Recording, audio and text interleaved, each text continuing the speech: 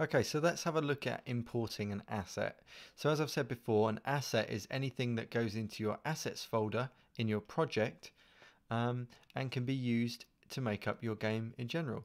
So I'm in Photoshop and I've just designed this graphic. So I'm going to use that as a texture.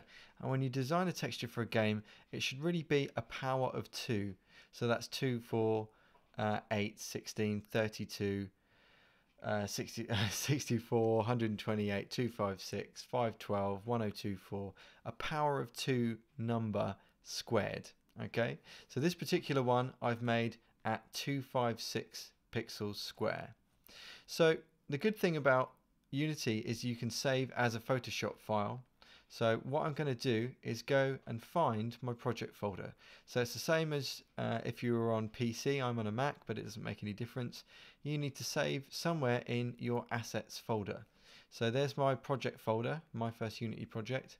I go into assets and I might want to keep it organized, so I can make a new folder here and say, okay, well, I'll call this one textures, for example. So I might call this, I don't know, box 1, for example, box 1. Save that in there. That way, when I switch back to Unity, you can see Unity in the background now. Obviously, you might not see that if you're on a PC, but you can see it on a Mac. It's in the background. Nothing's happening, but as soon as I switch back to that application, it imports my item. So it's imported the folder and the texture inside it. Okay. Now, the crucial thing about importing an asset as well is you can set how it's imported, i.e. how that asset will be interpreted. It won't change the actual file, the asset itself. It will just change how Unity interprets it when it's placed in the game.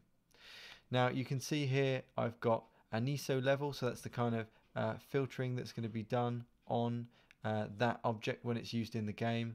I've got wrap mode, which is how it's displayed. Texture type, I could change it from just being a texture to various other functions that we won't go into just yet. And then I could set it to different sizes, so I could set it down to the highest size it should need to be.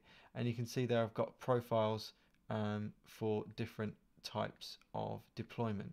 Okay, so the default settings for my file as normal, and for other different export options you can set how it would be used. You can also say, is it going to be compressed or is it going to be true color?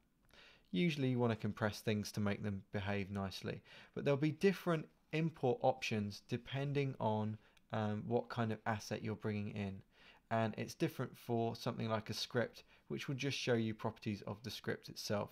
So when you're importing an asset, place it into the assets folder, or go to assets, import new asset. If you're working with someone else in Unity, you might want them to give you assets that you've used as well.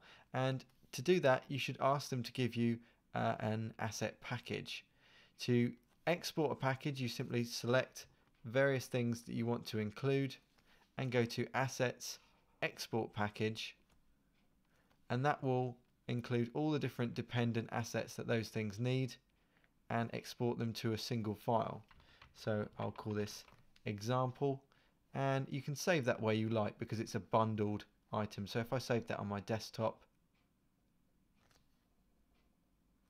it will find all of those objects, put them into a package, and then you'll end up with a single file that you can send to someone. So there's my example.unity package, and I can send that file over to someone and they'll get the same setup as I've got, and the same import settings as well. So that's what's really good about working with Unity packages. And likewise, if someone sends you something, you can do the same thing. You can import a package. If an asset isn't working properly for any reason, you may need to re-import it, and you can do that via the project panel as well. So you can right click there and say re-import. So that's basic importing and exporting of assets in Unity.